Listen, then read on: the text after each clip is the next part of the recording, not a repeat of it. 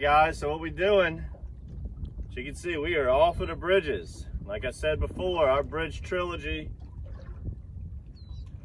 of showcasing the bridges and these DockSide TVs, probably gonna take a break from that. Water temperatures are warming up even more as we get into the latter part of the spring. Fishing some shorelines. What we like to look for in these shorelines is just bait. Typically it's mullet and pogies. Seeing some mullet flick in the background. If you ever see mullet rafting real hard, that's when you want to get here at daylight, throw top water. But if you have any kind of mullet activity, go with a mullet colored bait. I got the Matrix Shad Midnight Mullet, one of the original 3 Matrix Shads that were ever created. That's what we're using today, and we're starting the day off with a nice 15-inch speckled trout. Let's see if we can get on a roll on some shoreline fishing. When we're fishing these shorelines, it's pretty simple. Just want to put the wind to your back. You don't really want to go against the wind where you got to use the trolling motor a lot. That's never a good thing. You want to be as stealthy and quiet as you can. You know, we're only fishing 2 to 5 foot of water. It's not like the bridges where you can be loud if you want to. You want to make light little steps when you're moving around in a boat. We learn a lot of these little silent tricks when we're fishing Florida. You want to be as stealthy as you can when you fish in shallow water. Long cast, maybe a little bit lighter line. You can use a different,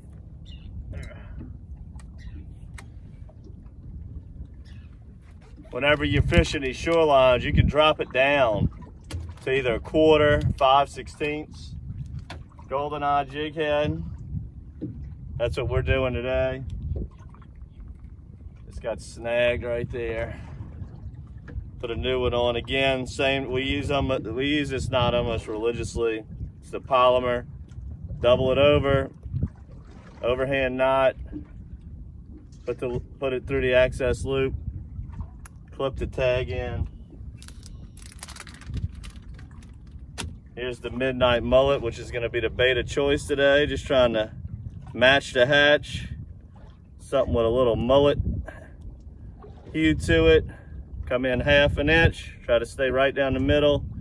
You want it to be as straight as possible. Make them long, long casts. Shallow water, long cast. Might want to use a little bit longer rod. 7-footers and such.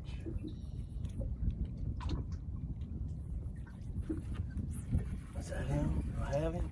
See, oh, this fish must be tiny. Look at this fish, guys. I didn't even know, oh! Didn't even know if I still had one. Barely bent the rod.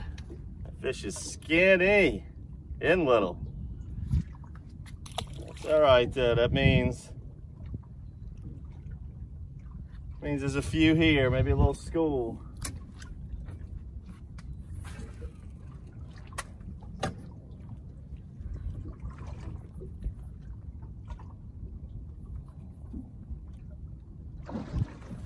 Oh, he tattooed it. Tattooed it. Hope they're not all small. You do things like this, just a slow reel if you want. When you're fishing just 3 or 4 foot, your lure's always going to be close to the bottom. That's why you can use jerk baits, popping corks, top waters. Not as important as we preach on the trestle and the bridges that you got to let the bait get to the bottom every time. There's a good little school of fish right up there. If I could hook them, it'd be nice.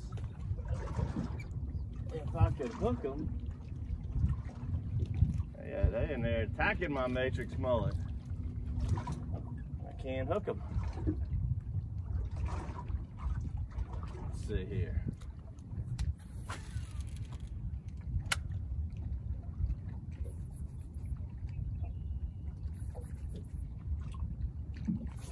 Oh my goodness, they must be tiny. That fish is decent, I think. maybe not. Maybe not. Might stretch. It's close. I'll let him go though. The reason I picked this shoreline today, hey, like I said, it's a little bit warmer. I like to start targeting some shoreline fishing. The bridges and all, still very good. Lots of boats over there now. Really, when you get on these shorelines in Pontchartrain, you can really get away from the boats. Sometimes you bump into some really big fish, especially if you can find the mullets. Right now we're on some smaller fish, but anyway, the reason I picked it, we got a westerly wind. It's well known in Lake Pontchartrain, you don't fish the lake on a west wind, which is somewhat true. It really puts a big swell wave into the bridges. It makes the lake dirty very fast, very easy. But some of these shorelines protect themselves from a west wind. You know, you can still do a lot of things on a west wind. One of my favorite things to do on a west wind is to go hit the rigs in Lake Bourne, especially the ones closer to the western shoreline. All you need to do on west winds is fish areas that are protected from a west wind. So when I was coming across the lake this morning, I was in that groundswell on the west wind. I looked down and could tell that water was a little milky. Didn't really know I wanted to go, but when I saw that, 9 out of 10 times, if I have a west wind, I could fish the shoreline like this and find clean water, which I did. You can see how calm it is.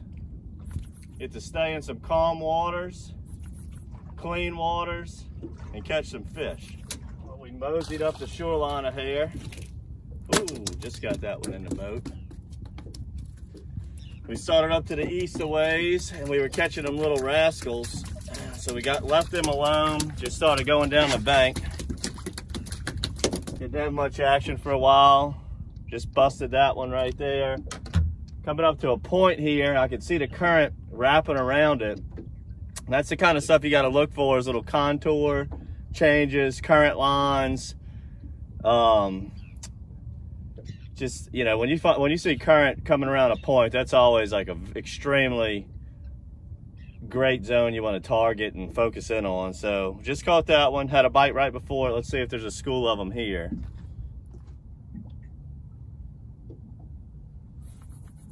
Come on now, there's more than one down there. There he is. Oh, don't tell me it's the little ones again. It's like right when you pull up, you catch 1 or 2 decent ones. That one wasn't but about 10 inches. 1 or 2 decent ones, and then boom, it turns into these little dinks. We never used to worry about throwbacks in the lake too much, but ever since they closed that Miss to Go, throwbacks are a heck of a lot more common. Still get some nice fish. As you saw in one of our latter episodes, we caught a big one. That was another small fish there.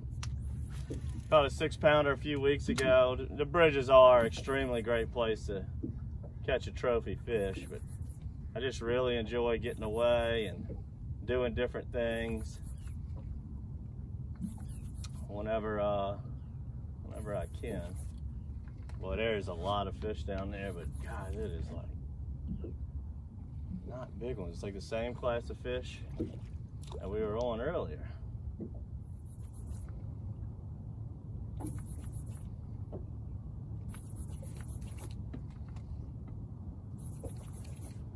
Here we go. That one might stretch. That one might stretch. Gotta just fight through the throwbacks to get to the keepers. You can see this point right here. What we're doing, we're just throwing up towards it. They got some current breaking around that point, and we're letting it just sweep with the current, trying to make it look as natural for these fish as we can. That's what the fish will do. They'll use points to hide, let the current move bait around, and then they'll ambush it. They want to be as lazy as they can. They want to use anything to their advantage. It's always good to find shorelines with bayous, cuts, points, dips, coves. Just a straight shoreline typically isn't a good thing to fish. There's just no abnormalities to it, and very hard to hone in on a school of fish.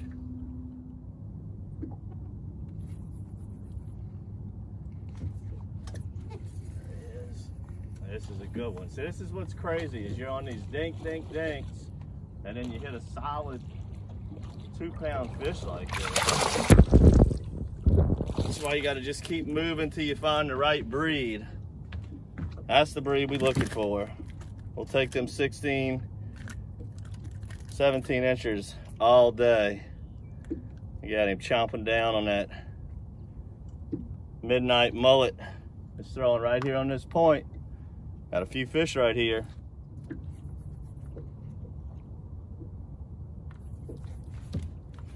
he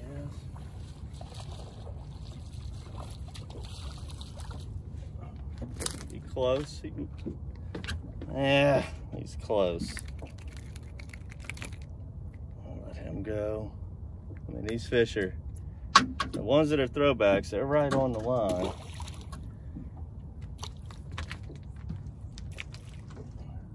Want to make long casts, get it up to those points.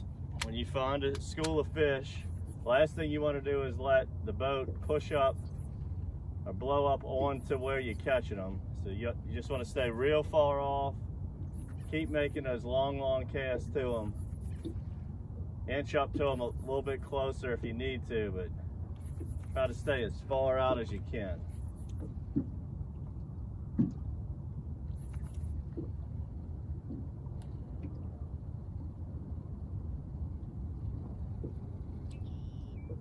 Had 3 bites on that cast. That's why the matrix mullet's pulled down like that. Midnight mullet, shall I say.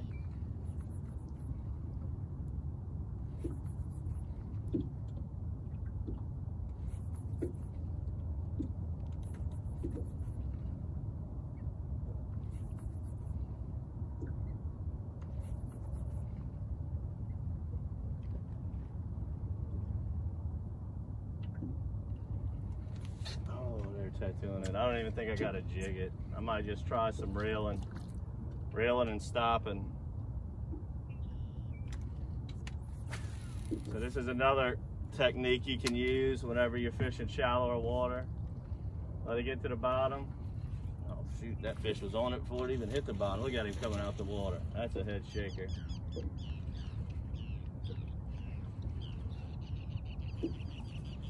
Another beautiful fish.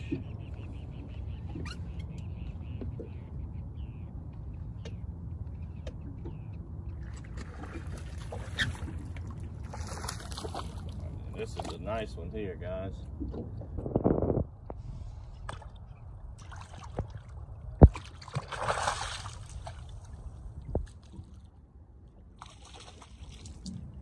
That's a good one. That's the size we're looking for, baby. Dink, dink, dink, 2.5 pounder. Dink, dink, dink, 2 pounder. We're gonna just wiggle through them, fight through them. Choke that midnight mullet down.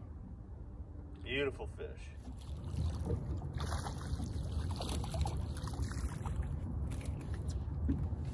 Another little rascal. Yeah, this one's pretty close to 12. But since we're getting some nice ones mixed in, just let the little ones go. Not even worth measuring them. Get a few of the nicer ones to eat. Bait the crab traps. Let the rascals go. Let them go, let them grow. Well, that wind's really died down here. The gnats are starting to get after me. Now the wind's laying up. I can look across the lake. You can fish anywhere you want in the lake. It's still gonna be chalky on that north shore where that west-southwest wind was blowing from, but we'll just sit right here in the shoreline all by ourselves and catch us some of these speckle bellies. No one around. Throw that one back.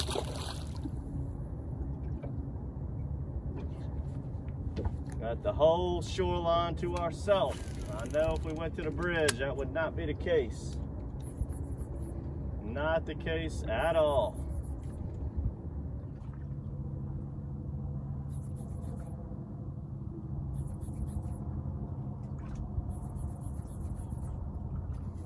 Good one. Oh yeah, that's a pretty fish here. I can feel him. Stretching that line out.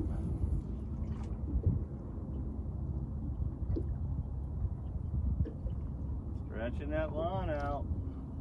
Started throwing way off the point, out in the middle of the lake.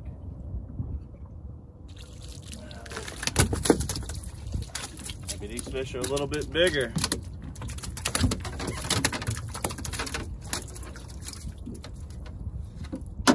It's a good one right there. Just get different classes, different sizes of fish all the time. You could be on a school every cast, 10 to 13 inches. You move over 100 yards and it's all 14 to 18 inches like this one here. Just got to move around till you find what you want. But if you're getting bites and a lot of bites in an area, I wouldn't leave it just because they're small. You might just need to slide around a little bit, find a better crop of fish. That means that they're in this area, the forage is here, the food's here, the tide's right. They like being here.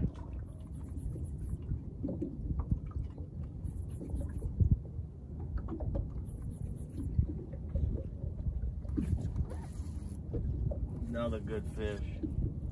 These bigger ones are out. Shake that head, baby. Walk that one all the way in, shaking his head. He is not happy with that midnight mullet down his throat. Open up. Show him. Open up. He don't like that. That's why they call him yellow mouse. They come up and shake that head, and all you see is that yellow one. It's the nicer fish. This is far from a trophy, but a quality one. Look at this. We come off the bank. We were catching all them dinks all morning, come off the shoreline of here, and now we're on, this fish is borderline nettable. I'm gonna net him just to be careful.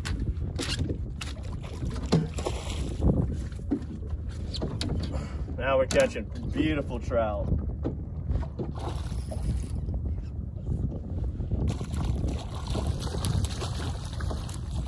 Oh, I'm glad I netted him. Look where the lure's at. Fish hits the net. Lure hits the net also. I could see that midnight mullet sticking out his mouth. A lot of people ask, like, well, what size fish do you net? I mean, it's not always about the size. It's, if I could see a lot of the lure sticking out his mouth, that means he's barely hooked. I'll get that net out for one of this size, which isn't the giant in the world, but he's definitely the giant of the day. But if he had that lure choked, then it's not so bad. Beautiful fish. Beautiful fish.